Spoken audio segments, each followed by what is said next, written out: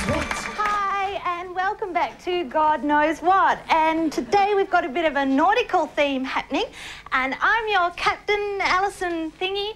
And with me, as always, is my bosun, that madcap TV squibbler, Andrew Fyfe. Yo ho ho, Alison, shiver me timbers, run 'em up the yard arm, and look out, kids, be good, or you might just have to walk the plank.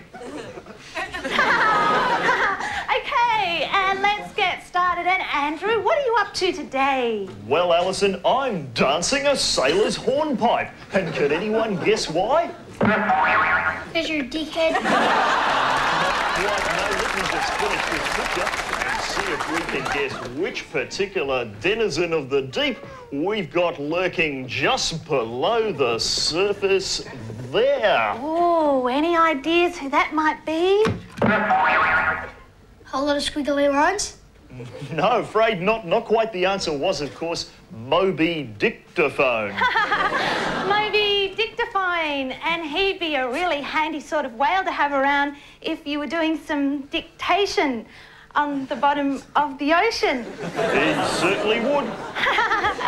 Okay, now this next one is a person. A person. See if you can guess who he is.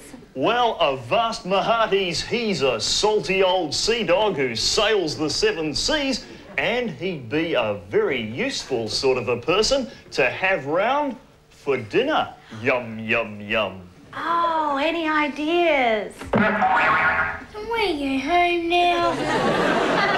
No, I'm afraid the answer we wanted was Long John Silverware.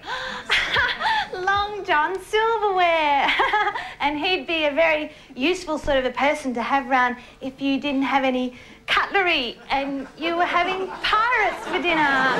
He certainly would. And who's this with him? An annoying cartoonist?